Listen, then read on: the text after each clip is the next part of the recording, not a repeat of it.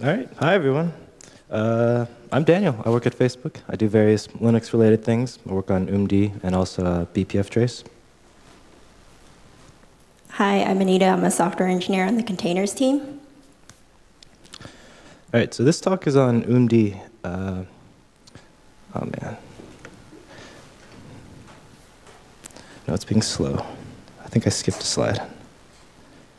All right, cool. So here's a brief overview of this presentation. So we're going to cover motivations, past development, pretty much why we made oomd and what the state of it was up until last year. Then I'm going to cover present state. That covers up until now. Then future plans, direction we want to take oomd, and then we have some time for questions. Cool. All right, so motivations and past development. So I think it's important to back up and talk about resource control at Facebook. So for those of you who weren't at the resource control at Facebook talk yesterday that Dan gave, this is a brief overview. So it turns out, so the main goal of resource control at Facebook is to isolate resources across applications. And it turns out this is a pretty active area of development, and it's kind of hard to do to guarantee in a sane manner. The main use cases we're targeting is primarily protecting the workload. So imagine you have a server. You want to serve web traffic. The web server is the workload, and typically you want to protect that from anything that's not as important as serving web traffic. Because if it's not serving web traffic, then why did you buy the machine? Another use case we've been looking into is side loading for batch workloads. So, for example, if you have extra compute capacity, maybe you opportunistically start transcoding video and then back off when there's not enough resources. We haven't done too much in that area yet. Not too much investment, but that's on the roadmap, I think. So the way oomd fits into all this is oomd steps in when kernel resource isolation isn't enough, and I'm going to talk more about that in later slides.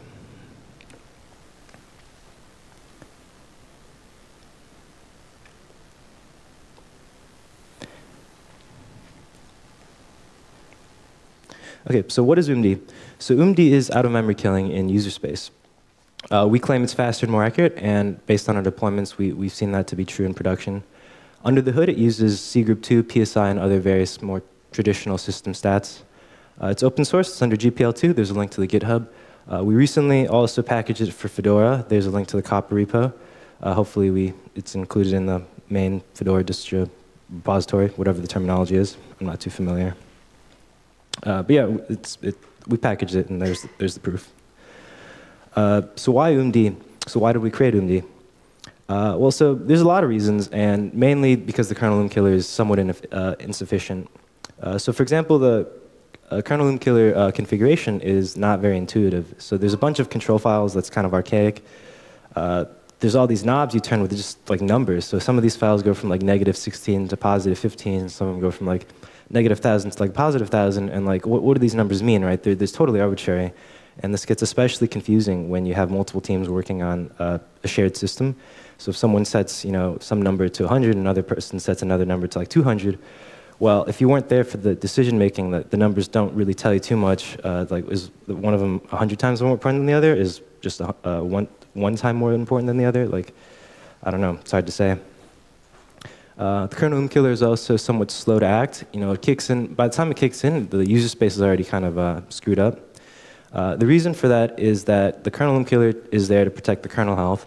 So if it thinks the kernel is making forward progress, then it won't do anything. A typical example is the kernel is sitting there training pages, constantly refaulting pages. Technically, that's forward progress, but to user space may not be doing anything. So it could be spending 80% of its time just waiting for pages. So the workload's already kind of messed up at that point. The kernel killer also doesn't have too much context on the logical composition of a system, right? Because to the kernel, everything's an application or just some program. So for example, there's stuff that you can imagine should always be killed together, right? So if one thing depends on the other, if you kill the base dependency, then there's no reason to not kill the other one because it's not doing anything. Maybe there's other situations where there's two redundant services, so maybe you shouldn't ever kill both of them at the same time. Those are pretty hand-wavy, but I'm sure you can come up with actual scenarios. It's also pretty hard to customize kill actions. So there's the event-fd, but that suffers the same problems as I mentioned in the last slide. So for some processes, typical sig terms to kill is totally okay. Others might want some kind of song and dance. So for example, one thing I used to work on, we implemented a hot restart. So instead of dropping client connections, you save the state machines, and then you pass the file descriptors to another process, and you reset up the world. So in cases like we can predict an coming, that would be optimal to restart it if you knew there was a memory leak. And for some people at Facebook, that's actually what they configure oomd to do. They restart a specific systemd service when a certain condition is met. So yeah, if you can do a hot restart instead of doing dropping connections, that's obviously preferable, and it's kind of hard to set up without oomd. So the kernel killer is also somewhat non-deterministic. I mean, there's probably a way to get it more deterministic, and I'm really curious to hear about it if anyone's figured it out. But in general, at Facebook, people have sort of given up on that and just turn on panic on oom, because if you don't know what the kernel killer is going to kill, it could kill something totally random, and now your system is in a non-deterministic state, and it's better just restart it because you can fail over to some other machine somewhere. So that's super suboptimal, so that's what we're trying to prevent, make it more deterministic. So that covers up until about last year. So this is the recent developments. So oomd2 happened. So essentially, we turned oomd into a rule engine. It's just a bunch of if this, this, this, and do that, if that, whatever, do whatever. The first thing we tried, so there's a bunch of things we unsuccessfully tried. The first was monolithic config. So the idea was you don't want people writing configurations if you can avoid it. So we were hoping that oomd could be smart enough to figure out, what to do in any given situation. Turns out that didn't work. It wasn't flexible enough. You have to have some sort of configuration to tell oomd what you want it to do and what situations. So then we pivoted to plugin only. That was very short-lived. We tried to get everyone to write their own plugins, so we give them a hook. Please write some code to handle the oom situation. Turns out no one wants to do that. Writing code is really annoying, and no one wants to understand yet another framework. So we went somewhere in the middle. We did core plugins. So core plugins is we ship a set of plugins that we wrote that are pretty small. They do one thing. It's pretty orthogonal, and there's a self-consistent interface. So if you understand how to use one plugin, the rest of them are pretty similar. And that worked actually really well. We're still using that today. Super flexible. You can do all sorts of things. And if you need more functionality, just add another plugin that does one thing. So what that sort of enables is what I sometimes call a gotcha-free configurations. So the idea is you can make mistakes, but they should be pretty obviously your mistakes. So you shouldn't be burned by things you don't know you didn't know. So this is nice because you can inherently encode domain knowledge. So there's one example, the swap-free plugin. So we ship one plugin called swap-free. Essentially what it does is it tells you how much swap is left on a system. But there's this weird case. So if you have swap turned on and you have some pages in swap, and then you turn off swap, the system has to bring those pages back into main memory. And depending on how fast your system is, this could take some amount of time. But during that period of time, proc meminfo and proc swaps show slightly different information. So proc meminfo is somewhat misleading because it shows total swap as 0, which is technically true, but that can get you into weird spots when swap is draining. So there is swap, but it says the total is 0, so you can get into the math gets weird. So meminfo isn't wrong, but it gives you a somewhat incomplete picture because it doesn't tell you there's actually swap there, whereas proc swaps does. But then parsing proc swaps is also kind of a mess because there's a bunch of tabs and spaces mixed in the format, so it's just really annoying to parse. So this is one of the things that you can encode the domain knowledge in, right? So okay, so now we're going to look at proc swaps, we're going to parse it correctly, and then no one else needs to worry about it. They just use the plugin like they've always used it. So here's an example of a rule set config. It's kind of pointless to try and squint at that, so I simplified in some pseudocode. Note that this isn't a full config. This is just one rule set of the arbitrary many that you can have. And so what this does is if user slice, workload slice, or www slice slows by over 60%, or system slice slows by over 80%, then please kill the largest memory hog in the system.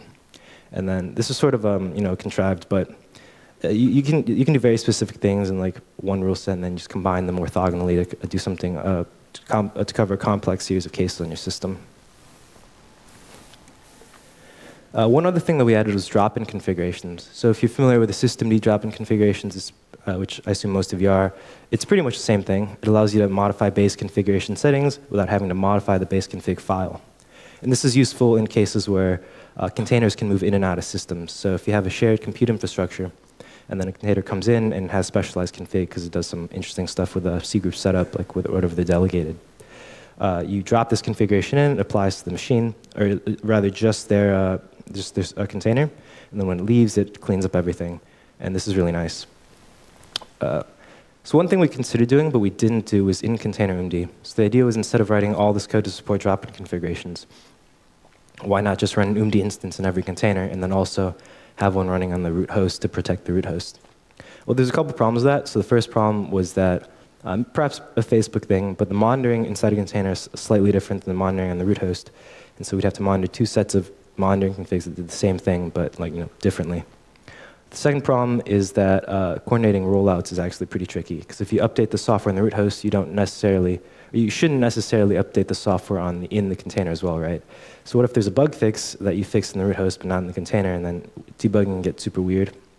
The third reason is that it could be like a split brain issue. So the root host oomd instance could race with the in-container oomd instance to make a kill, and that could get super weird. And it's also kind of hard to get information flowing out of the container, because that's really not how containers work. So we learned a couple lessons from deploying this on somewhat wide scale. So the first is that most people, including myself, are pretty hazy on memory management internals. And so it's important that someone does it right and the work can be reused, because it's kind of pointless to get everyone really familiar with the space, because for most people, they just want their code to run, right? They don't really want to care about the details too much. The second thing is, ooming is not a widely solved problem. So if you're dealing with infrastructure at a pretty large scale, ooming happens all the time because various errors and bugs and whatever, and new interesting workloads. The third thing is, a lot of things can trigger an oom, and they're sometimes usually pretty unexpected. So one interesting thing we ran into is, so for networking code, if it can't allocate atomic memory, then it ooms the system, and it's like, well, I didn't know that could happen, but it did. And so understandable diagnostics are pretty crucial, because most people, the kernel dumps the meminfo dump into dmessage, or into kmessage, I guess, when the kernel oom killer makes a kill. But if you know what you're looking at, that's super useful. But if you don't, it's pretty much useless, because you have no idea what it's saying. So future improvements. So there's a couple improvements that I've been thinking about. So a while ago, someone added ePAL support to pressure files. So this is interesting, because then you might be able to short circuit some logic and save on CPU cycles instead of polling. Because some people complain about high CPU usage with oomd. And so we profiled, and it turned out that most of the cost is coming from accessing memory.stat, which used to be an OVAN operation on the number of C groups in the system, plus a number of dead C groups that have not yet been reclaimed, which could grow pretty large in systems. And so sometimes that was really expensive to access memory.stat. But in newer kernels, this is an OV1 operation, because they do passive accounting. So it's like per CPU accounting, and then you smush them all together when you access it. One interesting development is IO.cost. So oomd right now actually monitors for IO issues across C groups, or across slices. And that's kind of complicated. But IO.cost could fix the issue, so that might be interesting, seeing how it simplifies oomd configs.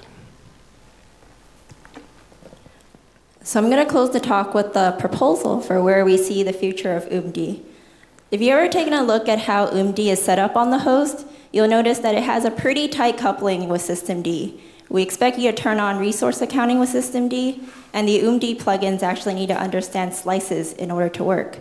So why don't we bring oomd to systemd? So as Daniel mentioned before, kernel oom killing is complicated, it's slow to act, and it's pretty inflexible in terms of what you can actually configure. However, we've shown that user space oom killing with oomd is both performant and flexible. And so we believe that because of this, user space is the right place for oom killing, because it provides the best insight into service level resource shortages. Oom issues plague any sizable fleet, and because we want to make a solution like oomd as accessible as possible, we want to make oomd as accessible as possible. Systemd is well positioned between the kernel and the application to make well-informed oom killing decisions. And thus, if oomd were to be shipped with systemd, it would be well positioned to provide sane defaults for all the hosts running systemd. And if oomd were to be shipped with systemd, it'd provide a cohesive configuration experience using the syntax that you're already familiar with to configure units. So what are we actually proposing? Well, you'd need the systemd oomd binary, of course, but we'd also ship a core set of plugins. This would be following the oomd2 model versus the monolithic configuration model of oomd1. We'd, of course, provide a way to configure oomd through unit files as well as through dbus, and a tool to view the host-wide oomd configuration, so you don't need to shuffle around different files to figure out what oomd is doing. Here's a mock-up that Daniel and I came up with for how we might potentially configure oomd on a host. So here we have system.slice, and in addition to the usual slice section, we would have an oomd section. Under the oomd section, there's an oomd detector property, which is split up into 3 subsections separated by a colon. The first subsection is the name of the condition. In this case, we name them system large and system tiny. The second subsection is the name of a plugin, and then the last subsection would be the argument to the plugin. So in this case, we have 2 detectors. What system large is saying is if the total memory usage for 10 seconds is greater than 5 gigs for longer than 5 seconds, then system large will fire, and system tiny would be the same thing, but for 1 gig. To configure the oomd actions, we'd propose to have a configuration with an oomd condition property and an oomd action property. Action would be split up into 2 subsections like the detectors were. The first subsection would be the plugin name, and then the second would be the argument to the plugin. So in this case, our example is showing that if a system large fires, then we'll try to kill the biggest memory hog in system slice, and if that fails, we'll try to kill the next biggest thing in user slice. Of course, this is all just in the discussion phases, so if you're interested in talking to us about this, we'll be at the conference and the Hackfest tomorrow.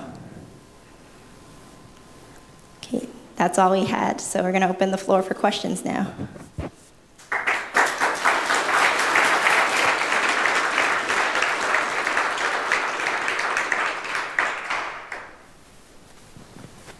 Any questions?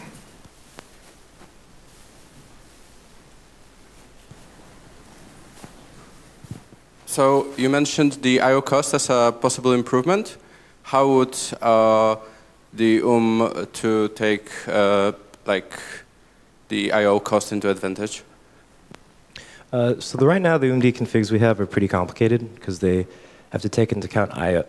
they like watch I/O between different slices and C groups. That's because the kernel is like there wasn't a mechanism to enforce that in the kernel that actually worked really well.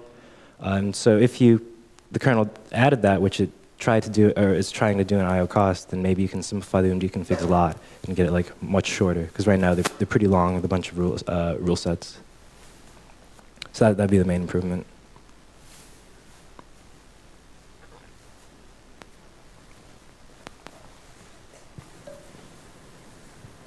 Hi. In system D 243, I think there's now for unit files or service files a new property that you can also configure oomd behavior a little bit. Do you know more about it or how this would integrate with your daemon? I believe the policy stuff is for the kernel killer. This would be a user space killer. So you could actually like choose to kill specific services rather than just like, yeah, whatever the kernel's going to do.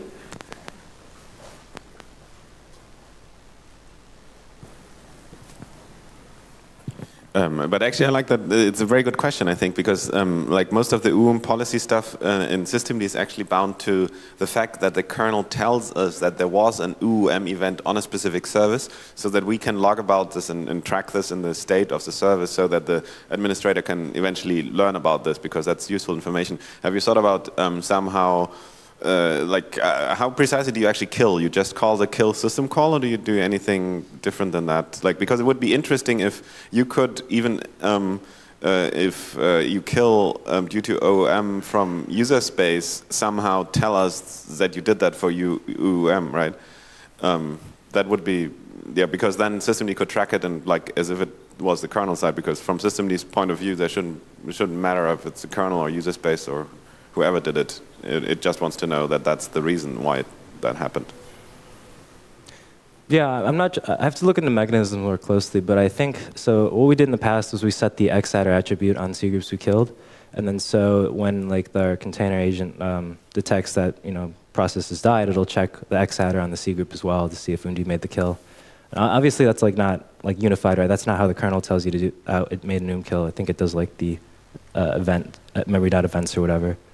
But yeah, I think it'd be interesting to investigate, explore what the options are.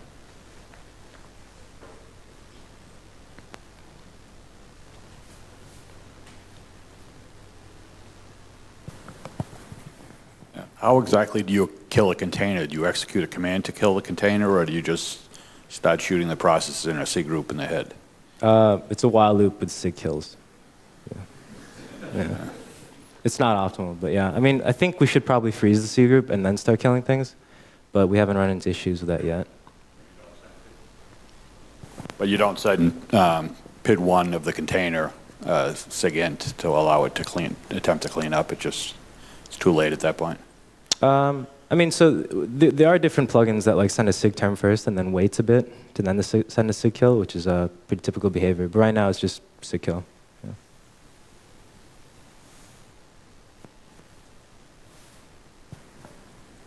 Okay, if there's no more questions, then thank you for your presentation.